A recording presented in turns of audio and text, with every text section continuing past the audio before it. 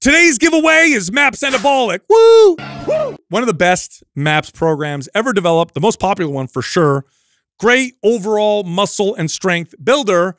And one of you guys or girls or whatever you claim yourself to be, whatever, we honor it all, is going to get this program for free. Here's how you can get free access to MAPS Anabolic. Leave a comment below in the first 24 hours that we drop this episode. It helps us with the YouTube algorithm, all right? Full disclosure. Make it a good comment. Also, subscribe to this channel and turn on your notifications. If you do all those things, and if we like your comment, we'll notify you, and you get free access to MAPS Anabolic. Also, one more thing before we get to this incredible show. This is one of the best shows we've ever done. 100%. You'll love it. But before we get there, got to tell you about the sales that we got going on. MAPS Anywhere, the equipment-free workout program, is 50% off. And the Fit Mom Bundle, which includes MAPS Anabolic, MAPS Anywhere, MAPS HIT, and the Intuitive Nutrition Guide, already discounted because it's a bundle, is also an additional 50% off, okay? So those things, half off. If you're interested, head over to mapsfitnessproducts.com and then use the code November50. So that's November 50 without a space for that discount. All right, here comes the awesome show.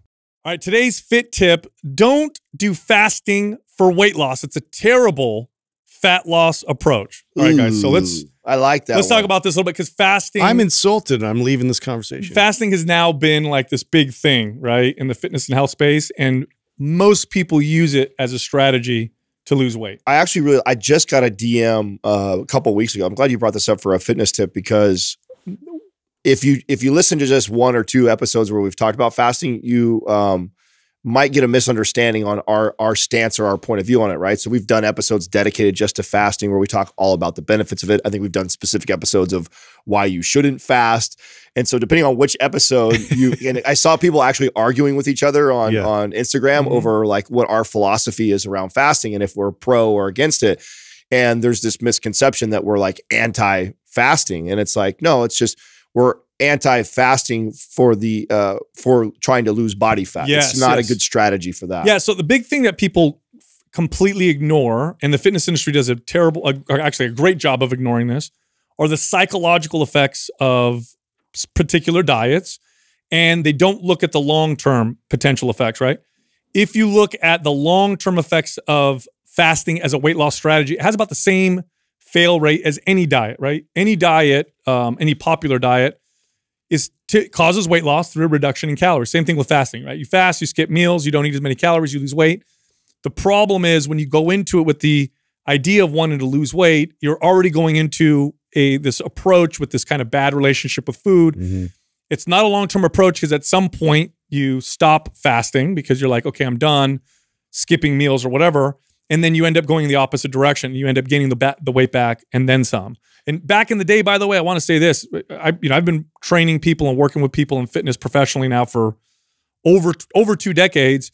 Before they called it fasting, they used to call it skipping meals, right? Skipping breakfast, and this is what people did all the time. Obese people would do this all the time to try and lose weight, and then they'd gain it back. Well, we have to kind of set boundaries and limiters out there because there are like real conditions like anorexia, bulimia, and like conditions out there. You do not want to tell them to get into fasting. That would be like the worst combination ever. And so to differentiate that, and there's value to it, but it's a totally different mindset than going into it just trying to, you know, improve your body composition, for instance. Now, do you guys think it's no better, no worse than any other diet?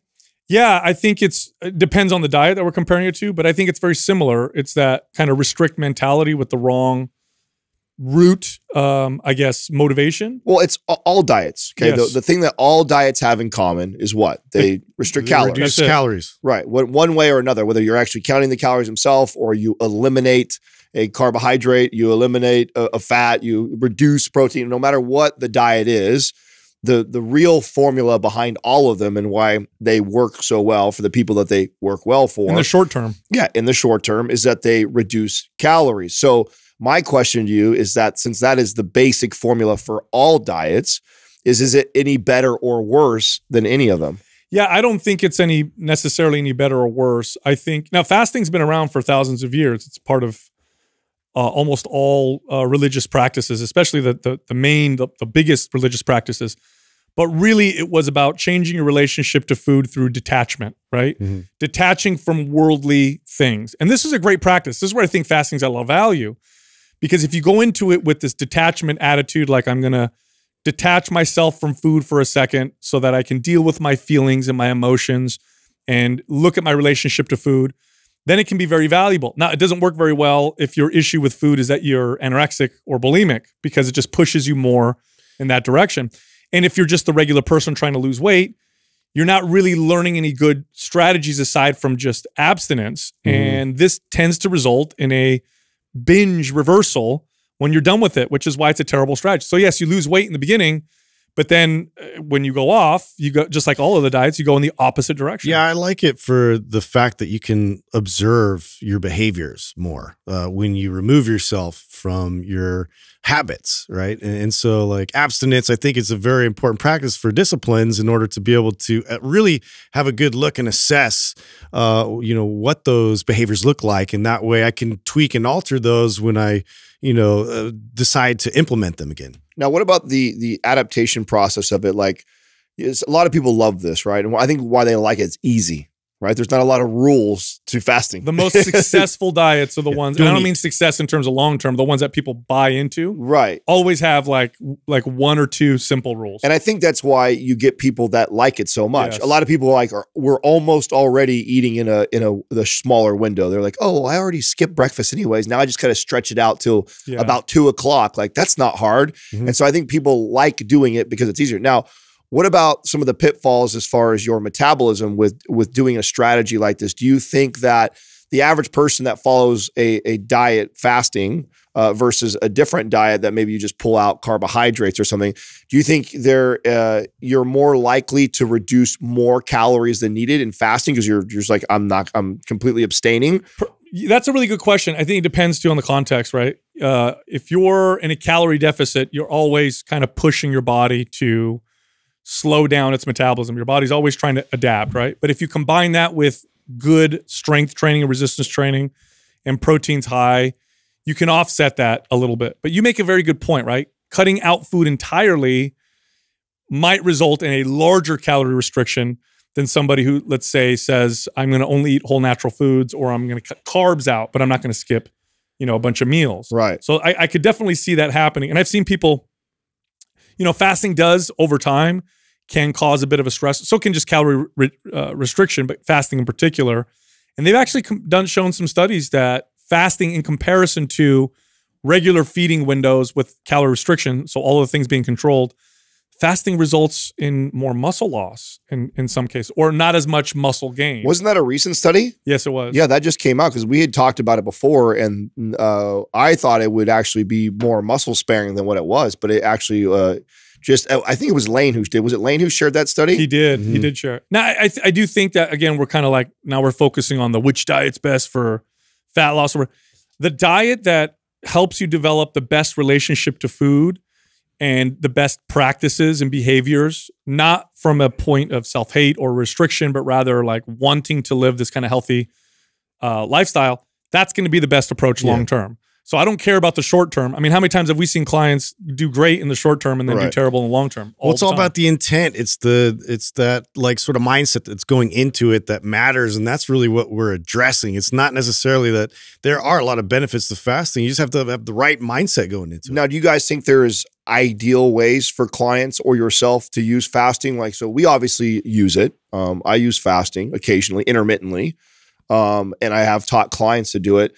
Are there specific like ways that you would tell them if you were encouraging them to try something like fasting? So there are certain types of clients I think that works really well with to help them with their food relationship, right? The person who's obsessed with needing to pack on size, the person that's afraid. This was me, right? I used to just eat, and then I was afraid to skip a meal. Oh my God, if I skip the meal, I'm not gonna gain any muscle, or oh my God, so for me, fasting was good in that sense because it helped me change my relationship to food. Oh, I could skip a couple meals and it wasn't devastating to my physique. So that's when I would use it. When I'd get the guy who hired me who's just eating way too much and is afraid to cut anything. In those cases, I'd be like, let's try fasting for a couple of days. Let me show you that. Yeah, it's usually people that are eating continuously throughout the day. So I've had clients that like snack a lot too in between meals, and they just feel like they're paranoid that they're not going to have food like accessible and available to them. And so, you know, to just skipping a meal for them a lot of times is like mind blowing that they're going to be okay. And this hunger sensation is actual hunger and it's not craving. So to differentiate between those two signals, I think is really an important thing to figure out. Totally. Now, speaking of food, have you guys seen the news on the Beyond Meat company and all these companies that remember they were creating, it was like a big deal about it. We talked about it on our podcast. Frankenmeats. Maybe a year or two ago, with all these plant-based meats that, you know, taste like a burger or whatever. And sales were skyrocketing and all these fast food joints were starting to adopt it. And we were very skeptical and we're like, I don't think this is going to work.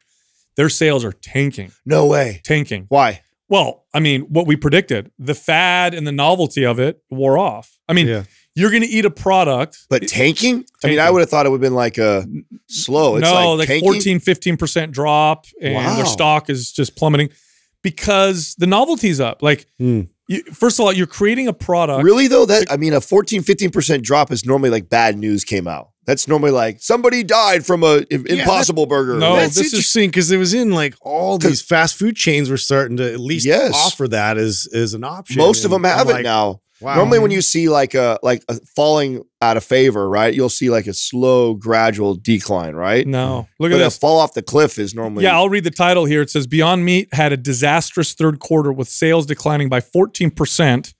And net losses mounting to $51.8 million compared with a loss of $19 million the previous year. Okay, here if I'm not mistaken, we talked about this on a previous podcast. You're creating a product that's trying to copy as close as it possibly can another product. So it's trying to be identical. What are the benefits of it? Well, first off, there are none. It's got a million ingredients to one. So it's ground beef versus this engineered food. Number two, the macros were identical. So it wasn't like you were getting less calories, less grams of fat or whatever. It was identical calories. Well, they marketed it as a healthier option, which wasn't true. Not true. And so really the only benefit, I guess, if, you know, in your true climate vegan, change thing. Is the cruelty part, right? That's it. That was the only thing that was the I felt like they tried to go the climate change angle more than anything They else. were trying to do all that, but it doesn't, burger eaters don't really care. I mean, the novelty wore off. Everybody tried it.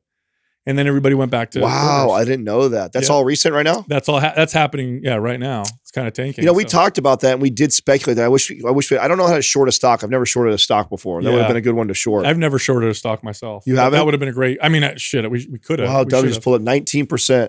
Yeah, weak outlook. But I mean, think about it. Like, first off, you're a fast food eater. That's where a lot of their sales went, right? Yeah. They don't really care, I think. They like the taste. I don't know about you guys, but I've never gone to for health. Yeah, I've never gone to a burger place like, oh, I'm going to get the health. Like, this is for my health. Like, I want something. Now, none of you guys have even tried it, right? I don't think you have you? I haven't. I actually was curious to try it, but Doug, have you? I actually tried something. I was at a friend's house and they like pulled out. No, they pulled out these burgers, and they were the Beyond Meat or Impossible Burger, that type of thing. And to me, it didn't taste anything like beef, personally. Oh, really? Yeah, but I don't know which one they had bought, but I was not impressed, and I wasn't very happy with them, to be honest. Oh, I mean, they do a good job of making it look like it. Like that picture looks like a burger. It's the closest that they've ever got before, right? And one of the secrets was the bloodiness, right? And the they like squeeze it, and some beet juice comes out, looks like blood, right? Yeah. Did they really? They went that far to? Wow. I mean, that was why everybody was excited, because like, oh my God, this is as close as they've ever got. But I'm like, okay, if the calories were lower and it tastes similar, but the macros were identical, it was nothing better about it. And then consumers aren't as stupid as people think. You're looking at like, okay, here's a beef burger. It's beef. Here's the ingredient. Look at the ingredient list on this thing. There's a lot. It's like super engineered food. Yeah. And most people know that that's probably not better for you.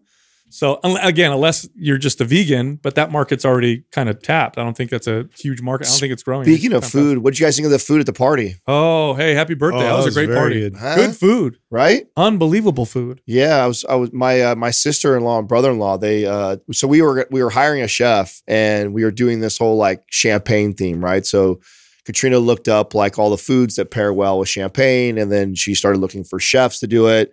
And we got some like crazy quote or whatever. And her sister found out that she was doing this, and she's like, "No, let me do it for Adam's birthday. Like, he loves our cooking anyways." And she's like, I'll go all out. I promise. And Katrina was like, well, I really want to make this kind of over the top and special for him. And she's like, no, let us do it. So I didn't know any of what was coming. And then they show up, and I mean, they had the full suit outfit. I was going to ask you about that because I've met them before. I didn't know they had any culinary, like they serious did it. Background. They don't. Like, they cooked their ass off, right? Dude, they played the part. It was amazing. I know. I thought that was so nice. The presentation too. Yeah, I thought that was so nice of them to do that. They like totally went all out on it. You know what I really liked? I mean, all of it was really good, but they had, now it looked like prosciutto, but it wasn't prosciutto. It was a Spanish like dried meat. I don't know what it was called. Serrano ham, I believe. Is that what it is? It was really good. Oh, I thought that was bruschetta. That wasn't bruschetta? What is it? No, prosciutto. Oh, prosciutto or whatever. Yeah. It was a big old ham leg. Yeah. And you could carve it off yourself. It's not as salty. She said she got that at Costco. Get out. Yeah, I actually I didn't have none of that. There was so much food. I didn't get the ribeyes. The ribs were the best though. The ribs were my favorite. Yeah. Crazy. The sauce that he did it in was so good, man. Yeah, it was totally different. Incredible. Yeah, so did you have a good time? I said you had, okay, here's the deal. I know you.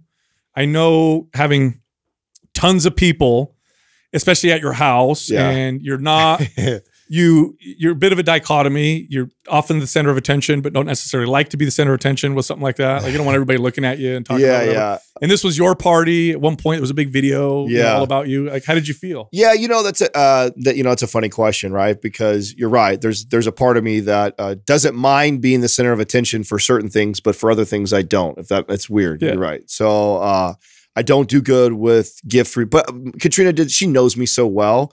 So like I didn't open any presents in front of anybody. So she didn't make a big spend. She did want to show me the video that Eli did, which was so cool. That was such a cool video that he had made. It was just all the bloopers from Mind Pump. And so that was a really nice surprise. That was fun. But yeah, she did a really good job. She knows me. So she knows to not put me on the spot in the spotlight like that too much and just kind of let me do my thing and hang back. Plus, I was probably pretty drunk by that time, so I wasn't really thinking too much about it. I mean, we went out the night before, so Friday night she had set up a 5-star Michelin dinner over in Carmel. That was an amazing experience, and the four of us polished 3 bottles of wine off. And then the next day we jump out of a plane in the morning. Oh yeah, skydiving. And then we have a birthday party later on. So she invited all of us for you and your birthday to skydive, and I was like, no. I'm not going to go, but I know Justin went. So do you want to do it again? Is it fun? Like, what's the deal? Yeah, it was fun. I don't know if I'd do it again. I mean, it was kind of like one of those things that you thought about, maybe I'll do this some point in my life, but I had no urgency to do it. But like, just stepping up and getting into it, it was a blast. It was way more easy than jumping in a F-16. That was. Did you now? Was it what you expected? Because it wasn't anything I expected. It wasn't like what I anticipated. Was it like you? No, it wasn't. So so explain that. What do you mean by what you thought? Well, I thought that I thought I'd be more nervous and scared. I really did. I thought because there's a long we were there for almost 3 hours before we even got to get out of the plane. So I mean, I thought just that anticipation of like I got to do this was going to like make me all nervous, but I wasn't. I mean, I was with like 7 of my family and friends. And so we were just laughing, having a good time. And I kept waiting for like, oh, pretty soon here, I'm going to get really nervous because it's going to get closer and closer that time. Yeah. I never really felt that. And I had a little bit of it right before literally jumping out because they put you on this. I swear to God, the plane's no wider than this and no taller than that. Yeah, you just crouch and they have these 2 with everybody. It looks like a not a 2x, but a big piece of wood almost like for a seat that's literally this wide. It's just a long bench. Yeah, long bench, and you straddle it like this, and you're literally nuts to butt all the way to from the front to the back of the plane, that tight. Like I'm touching the shoulder of the person next to me. I'm touching the wall here. I was in some little French dude's lap. Yeah. No, literally. That's only the third time. Don't worry, it's going to be okay. So I feel so weird right now. The part that was probably the most nerve-wracking was when and he every once in a while he reaches his watch over in front of me so I could see the elevation. And I know we're going up. Is he kind of hugging you at the same time? Oh no, He actually lifted me and sat my butt in his crotch so he could strap me as tight as we could. And So you let him do it because you wanted to be snug. Yeah, I'm not trying to be loose up there. It's a good time. So, yeah. Totally missed out, Doug. So We're doing this. Yeah. he's telling me, right, and you're watching 14, 15,000, and we're going to 18,000, right? So this is the highest tandem jump in the world. So there's none higher than this in the entire world. And so you're watching him get, 16, 17, we get to 18,000. As soon as 18,000 hits, the front just goes, whoosh, he lifts it up, and people just, and I got about 10 people in front of me before I go, and you're strapped in with a scooter, so you're like scooting on the thing all the way down, and people, was there anybody left there kind of ushering you out? Because there's nobody left ushering me out. No, I was the last on my side, me too. And then there was 2 other people after me, but on the other side, and it just went so fast. But the time of, they open it and people start going out, that was the most anxiety that I had. Like, here it is. Oh yeah, here it is. And then you just don't have much time to think. Once you get up there, your feet ready, he dumps you out. You go. He grabbed my head, tilted back, pushed me out. We went. And then I thought, if you guys ever been, do you even do roller coasters or no? Yeah. I do. Okay, so at Great America, you have the edge or drop zone. Yeah. Okay, so when you do that ride, I mean, I've done the thing 100 times, and every time it gets you that, yeah, right? Yeah. So we have a 90-second free fall. I thought I was going to be for 90 seconds. For 90 seconds. That's what I was kind of anticipating. It did not feel like that at all. The minute he jumped out of the plane, all the anxiety went away, and now it was just you're dropping till you reach terminal velocity, and it's the wind is flying up in your face so much, you're just trying to breathe, and so I'm like breathing through my nose. It's like a dude with a hose was just blasting you with air. Yeah, you almost feel like you're holding your breath. It was too much. And it's like give you anxiety. That part wasn't. It was just at that point I'm just trying to breathe normal, and you feel like you're floating. You can't breathe though. You don't feel like you're falling. You don't feel like you're falling. And the only part that was scary, so the scariest part for me was actually, I would have never thought this at all. So he's got me all harnessed in. We drop for 90 seconds. Parachute pulls, and that's a jerk and a half because you're doing 130 miles an hour. It slows you to 15 miles an hour instantly, right? So that's like, yanks you back. And then after we're falling for a few seconds, he's like, all right, you all good? I'm like, yeah, I'm good. And he's like, okay, I'm going to loosen you up a little bit so you get more comfortable. And so he starts loosening the straps around my thighs, around my chest, which is what's holding me to this guy. Totally disconcerting. And so the initial release, I drop. And I'm looking straight down, and you can't see him behind you. And then he's loosening the straps that are holding you to him. So that part, that was the most. I'm like, oh, we're good, dude. Yeah, we're cool. I'm cool. I'm not uncomfortable at all. So that part was a little nerve wracking for me. Now, did you guys hit the ground hard? Like, how did you hit the ground? Dude. So I had to land on my butt, and well, you're fine. Yeah, dude. But I bounced. Like it was like boing, dunk, dunk, dunk. Oh wow! And then I landed on some sticker bush. Anyway. But yeah, like the first part though, for me, like I could have done without, I'll be honest with you. Like only because we're crouching, we're kind of going towards the edge near where the wing was. And, I'm like kind of looking out, and I was kind of like tripping as I was like, because the wind started to get me and I started to kind of fall over, and I caught myself right before we jumped. And so I was like in that state of, when you're about to fall, you're like, oh shit. And then I never really regained my balance. So we just kept going. It felt like I kept falling that whole time, so my body was just like, ah. And I don't know. I was having like a panic attack, and then like I couldn't breathe. But then once we got the chute open, it was like, dude, it was serene. It was like you could see like everything up there, and then he let us steer it, which was really cool. That was my favorite part. Yeah, that was the best part. Now, of course, I know it's really rare for someone actually extremely safe in the U.S. to skydive. The death rates are super low. Nonetheless, I was still worried. Right, I got 2 of my business partners jumping out of a plane. I'm like texting you guys, let me know when you land. Nobody's responding. I'm like, but yeah, but it's very, very safe. But still, for me. No, not going to jump out of a plane. I have no desire to jump out of a perfectly good airplane. I mean, it's another notch off for me. I get it. Yeah, it's not. I would. Okay, the only way I would do it again is if when Max is 18 and he goes, Dad, I really want to jump out of a plane. Like I'd rally for him. Now, could you imagine though the very rare events that people like something doesn't work? They get a long time to think about that they're going to die, right? Because you fall out and then you're like, oh no.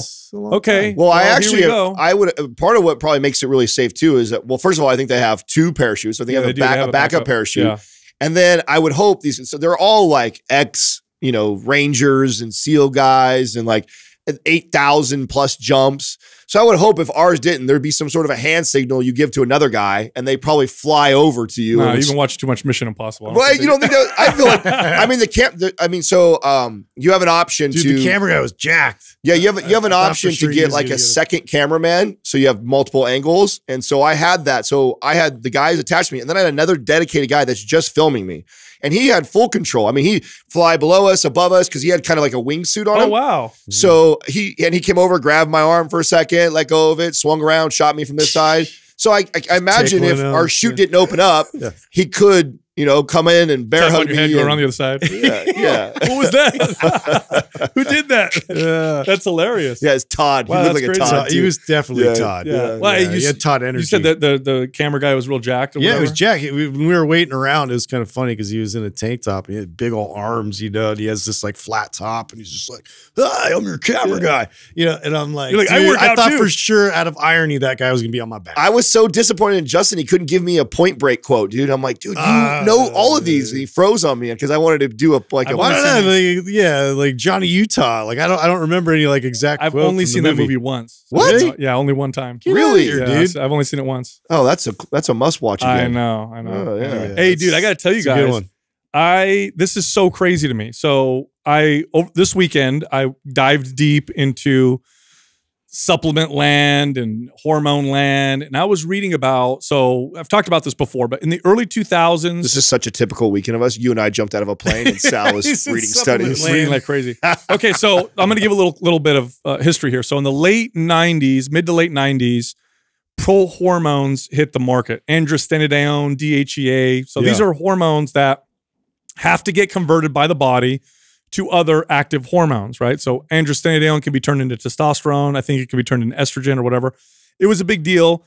They turned out to be nothing. Like if you got normal testosterone, whatever, you take andro, it's not going to give you any benefit. But nonetheless, it was a big deal because it was a hormone, right, that you could buy over the counter. Well, anyway, the supplement market, they get really smart. And so they start to create quote unquote other pro hormones that have like actual action in the body. Yeah. Now I was you're talking now the early 2000s. I'm still a young kid. I'm in my 20s basically. And I'm reading these articles, these supplement articles, and I'm like, oh, pro hormone, it's safe or whatever.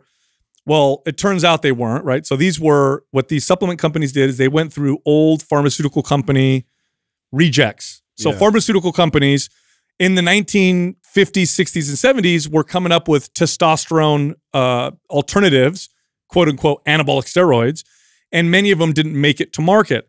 What these supplement companies did is they looked at these old chemicals and said, oh, cool, they're gray market. There's no laws against them. We can sell them as pro hormones, but they're actually active. Okay, so where am I going with this? Don't mind the side effects. So check this out, right?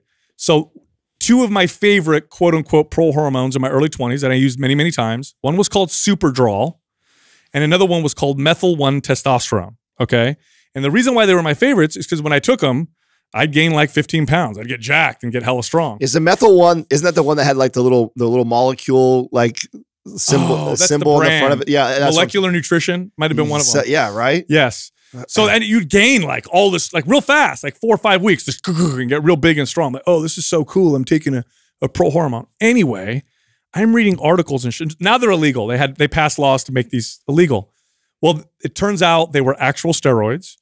And nowadays, bodybuilders and powerlifters, I went on all these forums, and there's all these debates as to whether or not Superdrol, methyl-1 testosterone, is more effective than Anadrol, Dianabol, classic steroids. And apparently these guys are saying, oh yeah, Superdrol is the strongest oral you could take. That shit was over the counter. I was taking that back in the day, and I thought it was totally safe. I don't know if I've shared this on the podcast. I think I've told you guys before.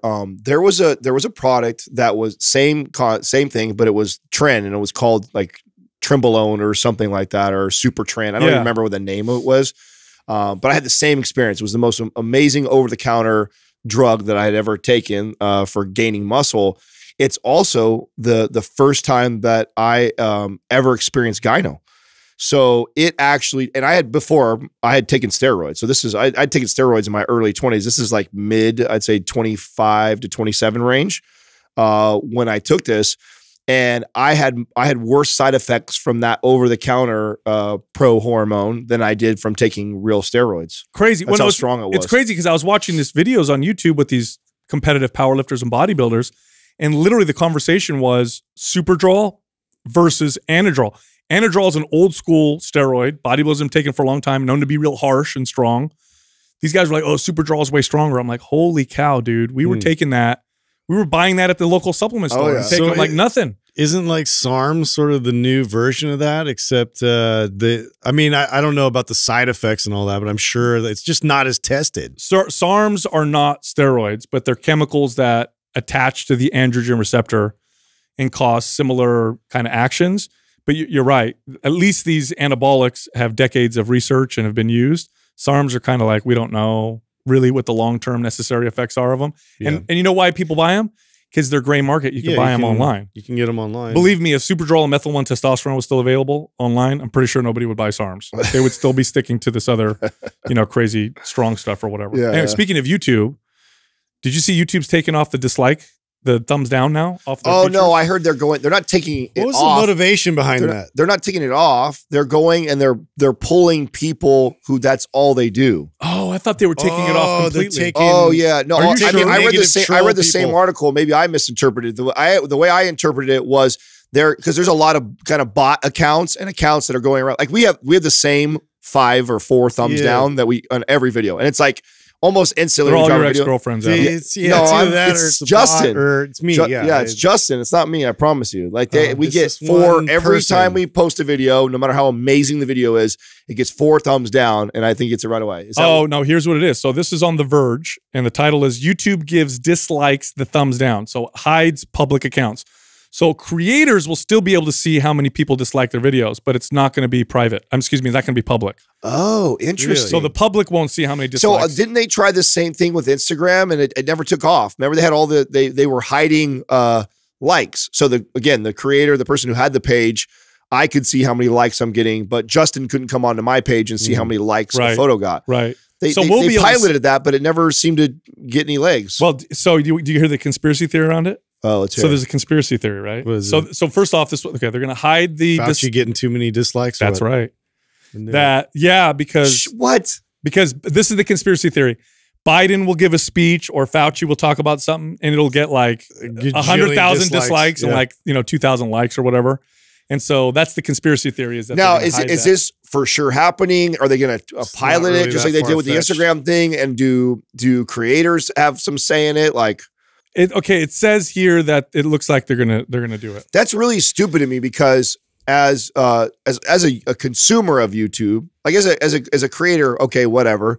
But as a consumer, like when I'm looking for a topic that I want to learn about, and I see 5 videos recommended to me, the one that got the ratio of thumbs up to thumbs down is normally what dictates whether I watch it or not. Because I want something that is mostly thumbs up or get a majority of thumbs up. I'm not going to go watch a video that's 50-50 where it's like, oh, that's a crapshoot if this is going to be. Right. And did they do that to change the algorithm so they could, sort of promote what they want to promote easier? So that we don't see that there's some. Yeah. Maybe. Because think about it. If they really wanted to stop the trolling, they'd get rid of comments, not the thumbs down. Nobody gives a shit about the thumbs down. Well, they want that engagement though, right? Yeah, but the comments is where you see all the crazy trolls and stuff like that. Thumbs up, thumbs down, whatever. And I agree with you, Adam. I think it's a great way for consumers to see what videos are good or bad. I think there's something to that though. If you're just like such a negative contributor, like you've just done all thumbs down, you're negative for every video. I feel like that is like something. So that's what I thought they were going to try and police a little bit, which I'm like, whatever, because I found a feature on YouTube before that I didn't know existed. So one of the things I and we've talked about off air about this, because we razz each other so much and talk shit. Sometimes we have like fans that are like, they want to talk the same way. And obviously online, it's not always received that way. You don't know, like, is this person just being playful? Right, or are they being a dick? And there's been times where I fire back at somebody kind of like talking shit, probably a little harder than I would if I knew you were a fan and a consumer of our content, right? I think they're just trolling me. And so I'm like, oh, fuck you. I'm going to put this person in their place. And then I do. And they're like, whoa, sorry, bro. I love the show. And then I'm like, kidding. Oh. So now on YouTube, there's a feature that if whoever's commenting, you can click on their name and it'll show you everything they've ever commented on your channel. So now I can go back and then, so this is now how I decide if I'm going to roast some troll or not. All these good things. Yeah, like if they're just teasing one thing, right? If he's just making fun of my calves or making a comment on something I'm wearing this one time, and then I look back and he's commented 7 other times, and the other time is, oh, you guys' programs are amazing, or oh, I love you guys, and then it's like that one, oh, okay, I'm just gonna whatever. But if it's someone who's like, I look back and I see, oh, this motherfucker, every time he posts on this thing, he is talking mad shit about one of us or something. So then I'll get after him. Now, the conspiracy theory for me is interesting because here's one of the reasons why I think it's interesting. Like Rotten Tomatoes. Okay. Recently, Rotten Tomatoes has been this upside down, flipped, like the what do they call the people that analyze movies? Critics. The critics, completely opposite from the public. Chappelle's special, for example. Yeah. Critics, oh my God, it's terrible. 90% rating on Fauci documentary. Fauci documentary. Critics, this is the best documentary of all time. Most people, this sucks. This is total propaganda. So to me, this conspiracy theory, I'm not saying it's true, but I could see where people would believe it. You'd have some form of doubt there. Yeah, because there's a lot of videos criteria. like that where, you know, the government comes out and says something and this is the greatest thing ever. Maybe this is a little biased. Tons of thumbs down and a few, you know, thumbs up. And I'm like, I wonder if, you know, that maybe that's where it came from. My prediction is it doesn't last. I don't think they stick with it. I think because consumers like it. Because consumers like it too much. I think that's part of the reason why Instagram never took it. And by the way, yes, because you have a say. I think Instagram, it makes way more sense than YouTube. Like Instagram's not used as a search engine; it's a popularity contest. Yeah. So I think that it's a cesspool of that of vanity. Right? You're saying that the dislike is even more important. Yeah. So I think that the hearts, that's what I mean, the likes that you can see. I think people not seeing that's probably healthier for our society, and it doesn't give you as a viewer, like you go on someone's page and whether their last picture got 10,000 likes or 5 likes doesn't change the value of the content for you or your mind. Not nearly as much as YouTube. No, YouTube is a search engine. Like you search to learn about something for the most part, right? I mean, most people are, I mean, I know there's some people that are consuming like entertainment stuff, but for the most part, you're trying to learn something. And so you use it for that.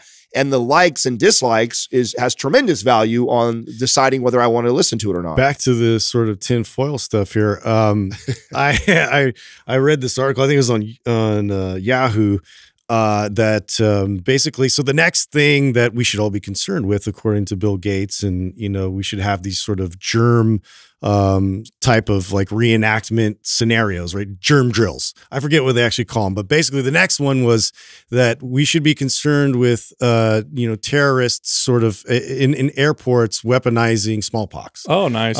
And so I thought that was you know, interesting, concerning. I'm going to pay attention, but also too you know, the last 4 months, I guess, you know, the FDA approved a new drug for smallpox. Oh, that's good timing. That's another sort of interesting fun fact to consider. It's like straight out of the movie 007 we just watched. I know, right? Isn't it smallpox that they weaponize? Yeah. Oh my God. And they attach it to like your DNA. We are living in a movie. I don't know. Like, I'm not like super privy on all the like Bill Gates hate and conspiracy stuff, but I do know that before COVID, I mean, not too far before COVID, they talked specifically about a coronavirus breakout and what it would look like. That's why I think they're getting a lot of like people. So he did a TED talk and everything about it a long time ago, and it was more like just sort of awareness of like, you know, globally we need to be able to, you know, just, you know, to play like it's to be the reasonable side of it is like, you know, he had a lot of concern over, you know, there being a pandemic, you know, on some virus form that was kind of like the corona. Oh, so why I'm gonna play devil's advocate a little bit with the Bill Gates thing. Like why would he want to put misinformation out there? What is the motive that he has? Now, you would think it's to be richer, but the guy gives away more money than almost anybody else in the US. Okay, so I'm not super privy on it, but from what I've read, the thing is that Bill Gates is like this, you know, like what's the bane of the super intelligent and successful, right? That they know better than everybody. They're there. I'm here to save the world. He's an elitist, and he's made comments that we need to shrink the population. Yeah. In order to save future generations. Very eugenics-esque comments he's made. We have to like decrease the population, and so then that's kind of the roots of some of the stuff, right? Like, oh, they want people to die. They only want smart people to live. They want to kill these types of people. That's some of the stuff that I've read, but I don't know. So it's because I was trying to get, normally it's like the motive is money. Right. That's normally the motive is like to get enriched from something like this. Like I'm sure that the politicians that are pushing the vaccine have got stock in Pfizer and stuff like that. Well, that makes he does have some incentive there, right? Right. Yeah, that makes but my point, that's why I was playing like devil's advocate with him, because he's one of the guys who gives, if he wants to be richer, he just hold on to some of his money.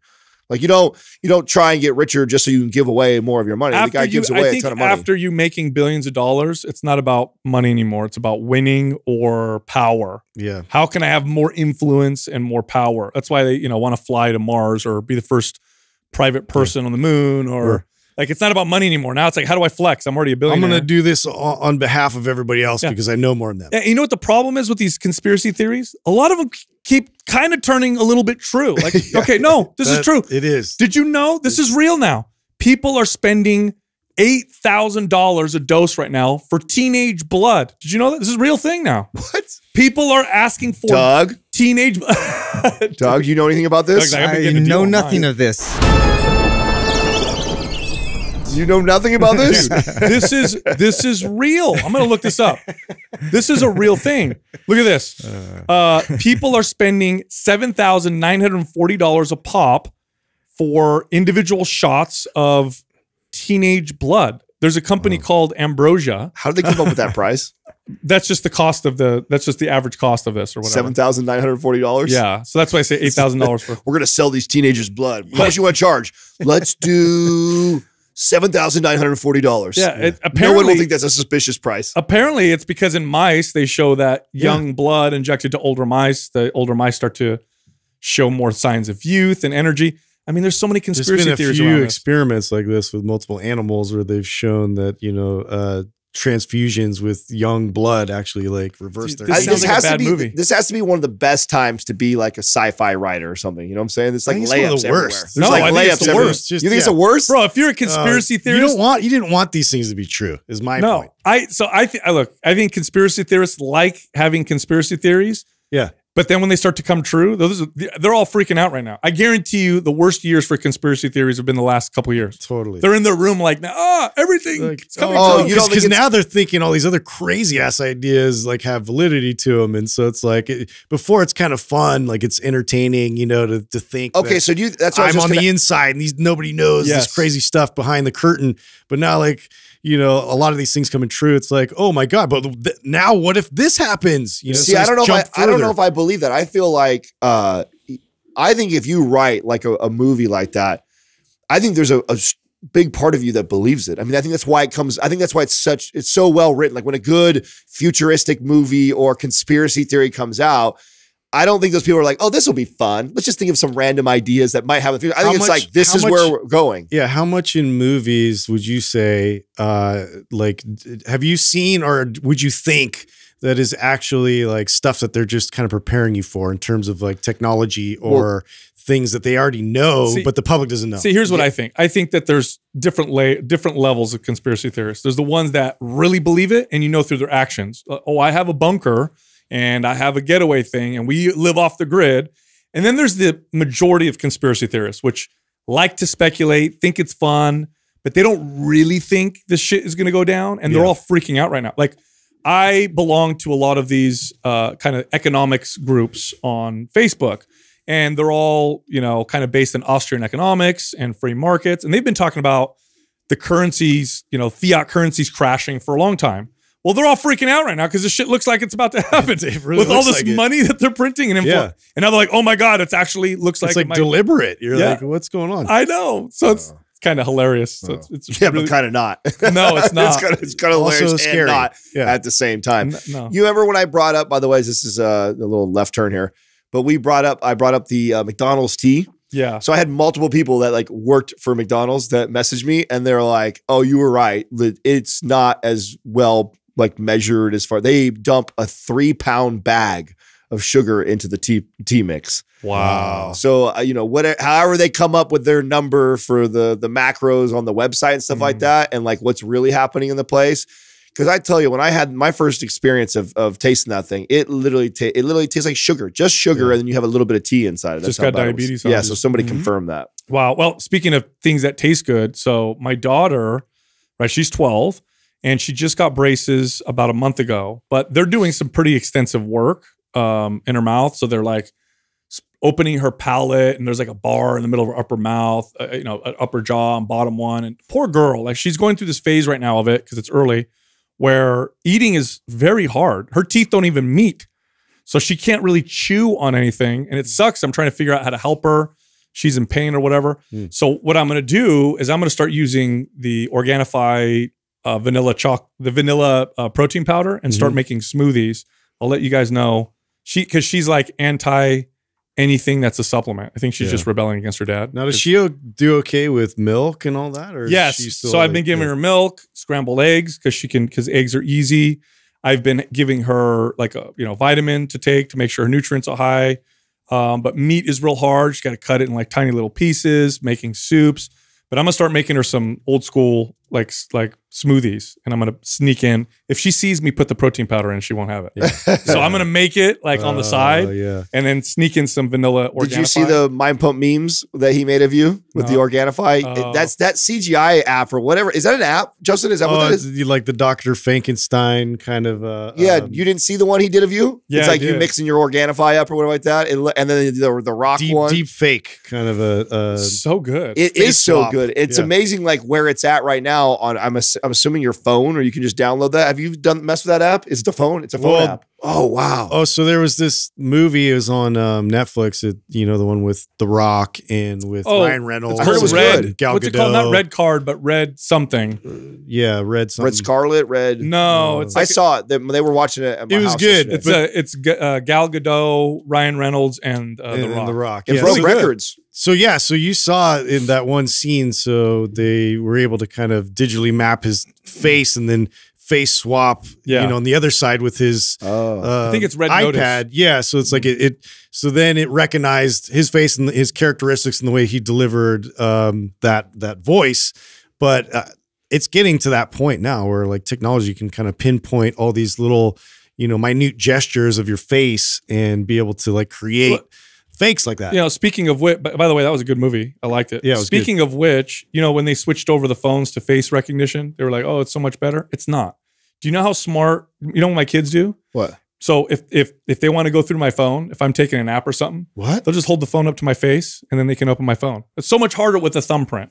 Just FYI. Why do kids always find all these crazy hacks? Oh no, they'll trick me. Like they'll have my phone and they'll be like, hey, look over here. And then I won't even know what they did. I'll just like, why? Why'd you want me to look? And then they'll open my phone. Bro, they can do that like Apple Pay. They're just like, yeah, I want this. Oh, hey dad, say cheese. Yeah. I never thought of that. Yeah, dude. That's pretty. Well, what's weird about that too? Because leave it to kids. Yeah, there was so Courtney has it. So it's all set up for her thumbprint and everything for the iPad, and so they can't make any purchases in app. And so Everett figured out that if he just moves his thumb enough, his thumbprint's pretty close to hers apparently. What? And he was able to now purchase things. We're like, dude. So we had to change the whole thing, so he couldn't do that. But oh my God, he was hacking in, and he was getting all these songs on Spotify and all this stuff, dude. Wow. Yeah. Hey, speaking of purchases, by the way, just want to mention one of our sponsors, NCI. Did you see their money back guarantee that he's doing? Yeah, well, we talked about it, and I think that I think this is why he's bringing it up again right now, is because we talked about how crazy it is that he does this whole money back guarantee if he doesn't get you up to $10,000. But I think he's doing a zero down thing with it now, isn't he? Yeah. Yeah, that wasn't like that before. So essentially what you invest, I don't know exactly how it works, but you'll invest a certain amount for this high level coaching, but you don't pay it or you get it back if you don't make $10,000 within a month or something like that of working with them. Or in other words, in a month, when your first months.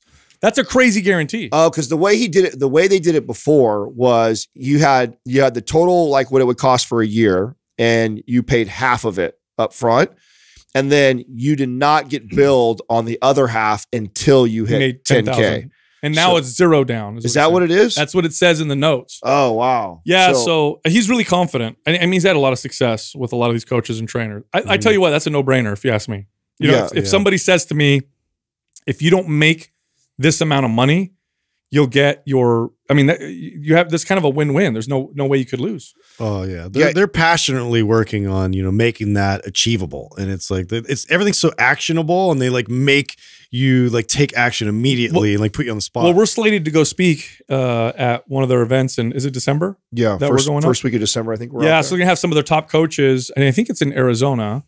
And should be like 170, 200 coaches and trainers. Yeah, that'll be fun. And Adam and I are going to go out and we're going to speak on rally the troops on different topics. Talk trash about you and Doug. Yeah, that's normally what we do. I assumed as much. Yeah. You know what? I love doing that more than anything because I connect the most with I think with trainers. I definitely do. When I see that, I thought you meant talking trash about Doug and No. Justin.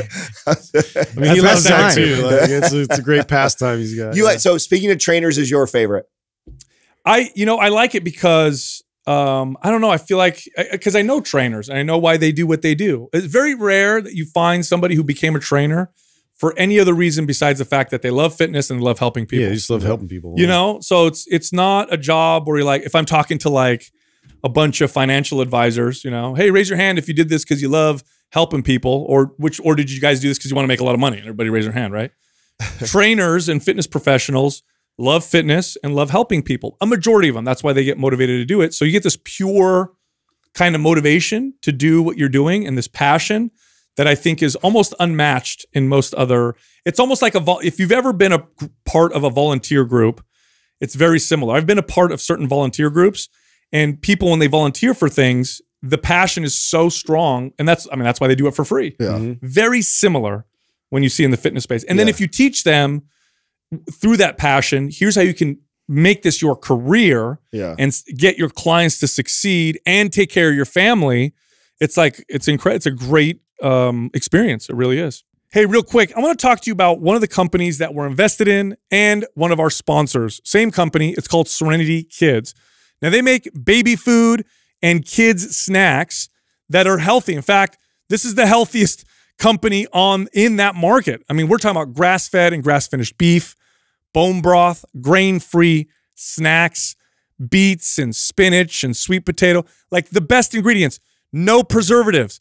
It's the best stuff. This is the only processed baby food at all that I give my baby son. It's that good. And again, we invested in the company. That's how much we believe in them. So if you have kids and you want them to grow up healthy, we suggest you check out Serenity Kids. So head over to myserenitykids.com and then use the code MP20, MP20 for a discount. All right, here comes the rest of the show. First question is from Flores FR. I'd like to focus on my hamstrings and I need recommendations for home gym workouts. This is one of the body parts that people will often say is hard to do at home. And I think that's because when we think of hamstring exercises, we think of hamstring curls, hamstring curl machines. Now, it is true that if you have a home gym, you probably don't have a hamstring curl machine. But here's the good news. Of all the hamstring exercises you could do, hamstring curl machines are like way down the list in terms of effectiveness of building strength, functional ability, size to your hamstrings. The best hamstring exercises are the ones that tend to have you hip hinge. Stiff-legged deadlifts, Romanian deadlifts, single leg deadlifts, like that'll build more muscle and strength in your hamstrings than leg curls. Now, if you love leg curls and you want to work specifically on the leg bicep, which is a part of the leg, the hamstring that does that and flexes the knee, I like to do hips elevated leg curls on a physio ball. I'll do them at the end of a hamstring, workout, and they're really good. Those are brutal. What's the other?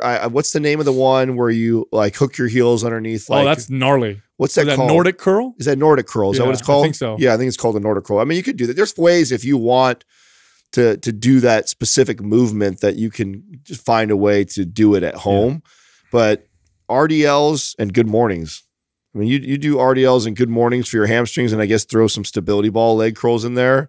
And I think it's just because of all the muscles, it's probably the one that I think, as far as your main muscles that everybody trains, has the least amount of machines for. Yeah. Right? If They're all leg curl, all variations of leg curls. I always thought that lats were a lot more difficult to address for at-home workouts. Being as though like you really have to have something like attached to get any kind of pull-up situation or like some cables or something like that. Versus you can't use gravity.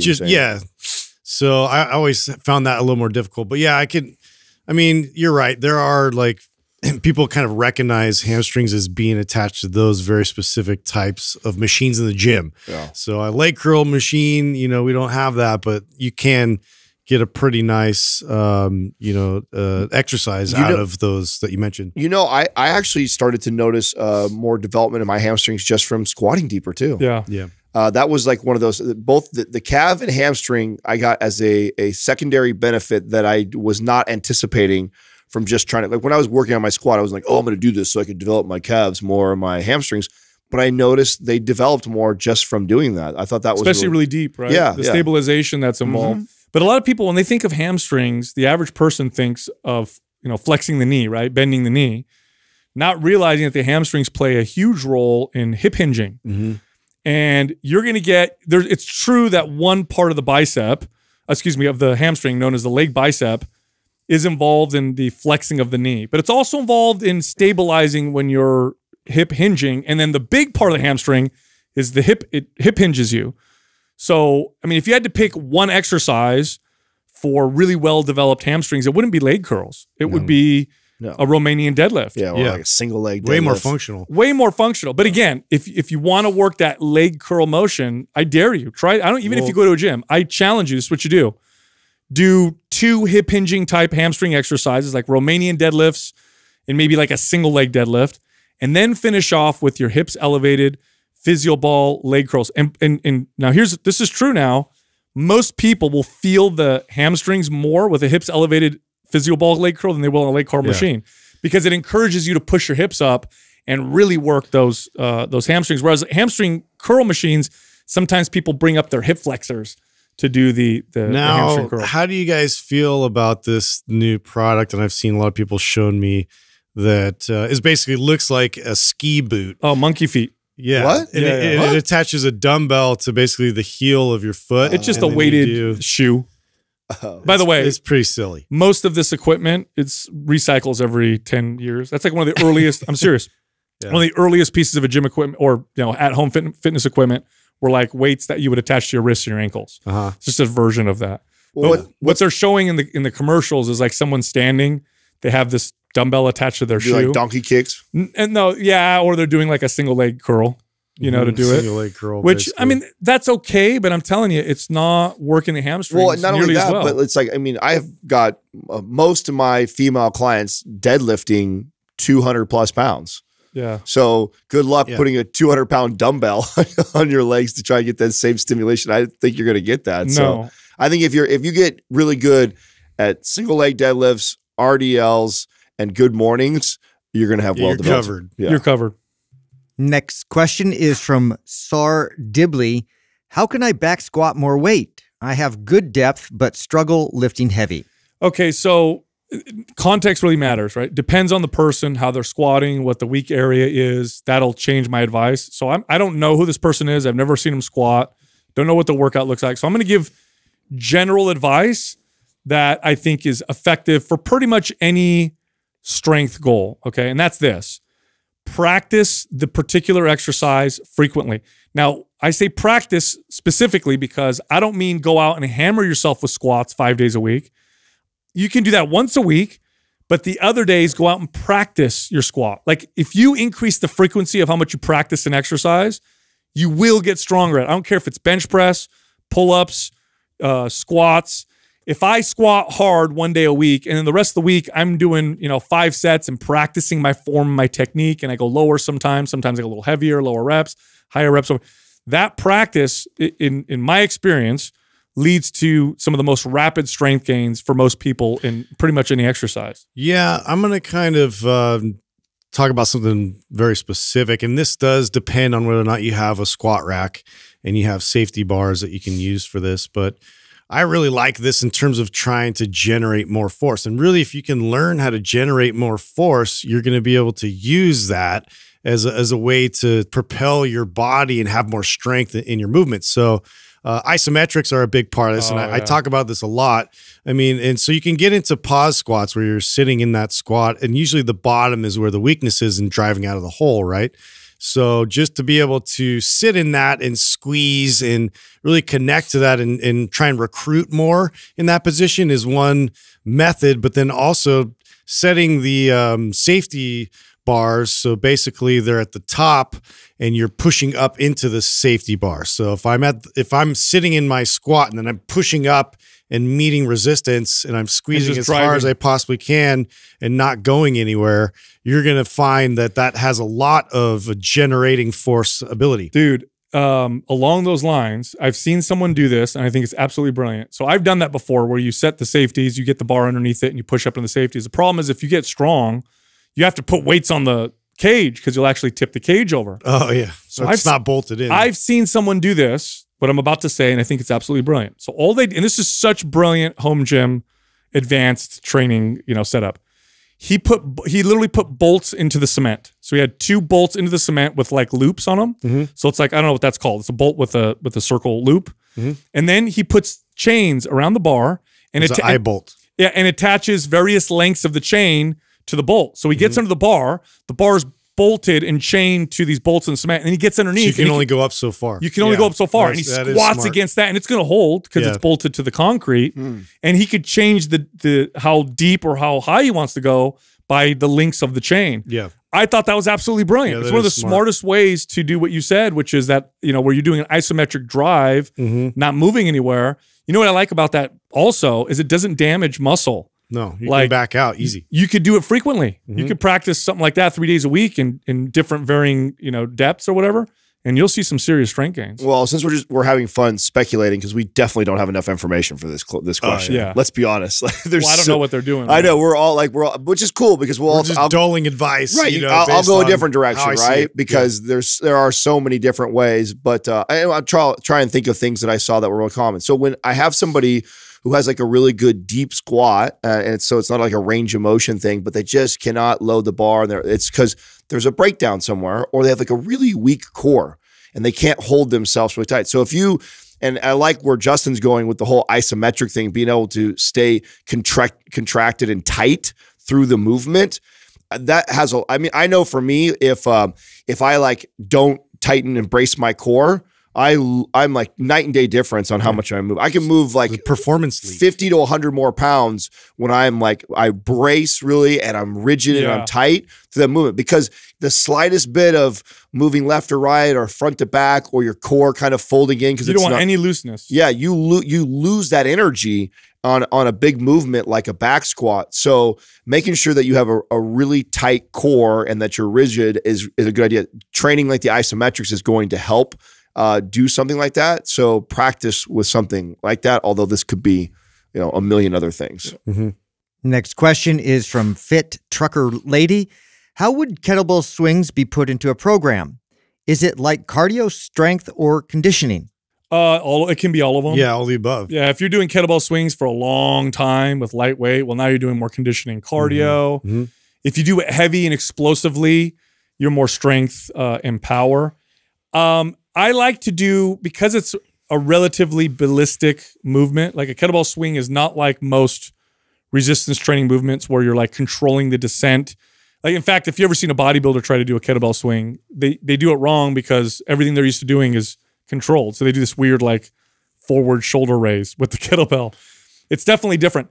I like to put it personally at the beginning of the workout. I'd like to warm up, get everything good and loose, start my workout with that, and then move to my traditional resistance training exercises. I don't necessarily like to do it at the end because I'm already fatigued at the end. And personally, I do it more for explosive power, which if I'm at the end, I'm already fatigued. I don't feel like I'm going to get much of that, at the end of the workout. That's my favorite usage of it. And I think hard style is one that resonates with me more because it's very much more of that controlled hip power, hip drive. And that's really what a lot of the benefit that I've acquired from that in terms of like athleticism, explosive movement. You're going to generate that all from that hip hinging, that driving, hip power. So kettlebells are like one of the best tools for that. So I like to program it in where I do heavy kettlebell swings for less reps. And I'm just very much controlled And it's about just like getting the weight to pendulum where you have maximal control, and then you're driving it with all your force at once when you need to. So it's a timing thing, and it's also a fast, loose approach. So I've had the most benefit with clients that they're trying to prime the butt before squats. So squatting or deadlifting. So if I'm about to do a hip hinge movement, priming beforehand, and that looks like a 5 to 10 rep heavier, and you're just trying to get them to be able to explode those hips forward. And I find it is a good way to help somebody who has a hard time feeling like squats or deads in their glutes. That's a great exercise. Although I didn't program it a lot. Those are the clients that I used it, but you could do any of the ones that she's suggesting. I mean, none of them are wrong. I just think it's where what you're trying to accomplish matters the most. Of course. Right. So if you're trying to burn a bunch of calories and you want to get a good sweat on, then let's grab a light one and let's do it for 5 or 10 minutes. And there's nothing wrong with doing that if that's what you want to do. If you want to really work on your explosiveness from coming out of the hole of a squat, then I'm going to pick a much heavier weight, and I'm only going to do it probably 5 to 10 times on each side, something like that. So that's how I would use it when I'd use it for clients. Yeah, when I used to program them, if I did a full body workout, I would start the full body workout with kettlebell swings after I was primed and warmed up. If I did any kind of a split, and really the only kinds of split that I've ever really done in the more recent time has been more of an upper lower split. If I'm in a deadlift, I like to do it before I deadlift. Otherwise, it's usually on a lower body day, before squats or before lunges. Not really before back day, unless, again, I'm deadlifting. But if I'm doing just rows and pull-ups and stuff like that, then I'll leave it for the leg day. Next question is from Stuart75002. I recently read an article saying that bulking is a young man's game.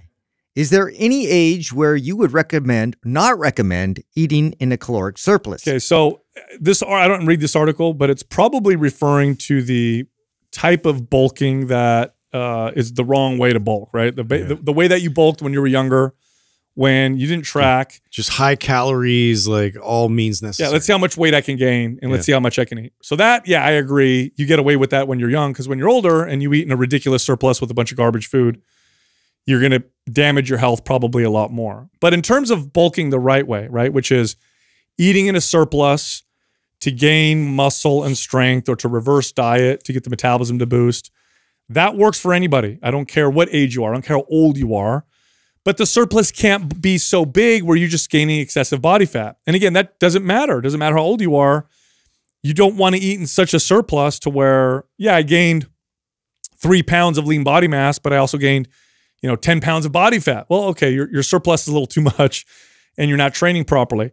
I like to make sure that the weight that my clients would gain through a bulk was almost all muscle. Now, inevitably, depending on the person, they would gain some body fat, but it couldn't make up more than 10 or 15% of the total weight that they gain. It's like if you gain 10 pounds and 5 of it's body fat, like your surplus is a little too high. I mean, I'd like to read this article, but I'm willing to, I can get behind it, because I'm willing to bet their angle they're taking is just bulking looks different today at 40 than when it did at 25 for me. Sure. And a lot of that has to do with just my movement. I'm a dad now. I have a job where I talk on a mic all day long. I sit in a car for 2 hours a day. Yep. Like I just don't burn nowhere near the calories. So bulking for me is literally adding a protein shake on top of what my maintenance is, or very little do I have to add to put myself in a calorie surplus. And so it looks, whereas when I was a kid, and I know you both can relate to this feeling of like, I can't eat enough. I mean, force feeding peanut butter and jelly sandwiches and slamming these whole milk shakes because I'm playing basketball. I'm training 8 to 10 clients a day. I'm running around with my friends. Like I'm on the weekends, I'm doing active sports stuff. Like I just was burning so many calories that, and I think that I was probably the common young teenage boy who is active and into sports and stuff like that. You just burn a ton of calories. And so I think that's where probably this is coming from. And then as you get into your 30s and 40s and beyond, there's very few men at that age are probably moving as much as what you were when you were 20 years old. Yeah. And also when you're younger, your training program, at least mine, wasn't as smart I didn't understand. I overtrained often. I went to failure on my lifts too much, did too much with my workouts. So my workouts weren't sending the best signal. So it was all about how many calories I could get in to see the scale move. And I also didn't care if it was body fat or muscle because I grew up skinny. For me, like a pound on the scale was a pound on the scale, and I didn't care. So my decisions were like, oh my God, I'm so stuffed after lunch. How can I force more calories in? Oh, I'll eat a bag of Skittles, or I'll drink some Coke, right? Or I'm going to go to the fast food place and supersize everything, and then I'll get those extra calories. That kind of bulking isn't good for anyone. Yeah. Now, the reason why it may be a young man's game is you get away with it more when you're younger. That was the point that I was trying to make. Yeah. But proper bulking is proper bulking, whether you're young or old. You have to send the right signal. The body has to want to build muscle. And then you give it enough calories to do that and not too many over, because then you just gain body fat. Well, and I think too, it's just like generally as you get older, like the game really is like, I don't want to add any more weight, like, and I want to, you've done a really good job of figuring out how to consume calories and not move quite as much. And so like your lifestyle is completely different than it was, maybe when you're more dialed in and you're younger, and like, the margin of error was, not quite as slim, which is now it's like every little thing you have to like be a little bit more dialed in. So I think just taking in all those factors, like you mentioned, in terms of our, what that looks like now, activity level wise, your consistency, how hard you're really getting after it in the gym, all these types of things are going to, play a factor in terms of how far you're going to push that. Yeah. And one thing you said is very true. When I was younger, and I think as people get older, they tend to become a little bit more obviously mature, but less insecure. And I didn't care. I just wanted to get bigger. Yeah. Now, even if I had the ability to just gain like as much muscle as I wanted, I wouldn't want to go to the point where I was uncomfortable. Whereas when I was younger, I didn't care. I'd be as uncomfortable as hell, couldn't breathe, didn't fit in me. That was great. I was, right. Because it totally fed to my insecurity.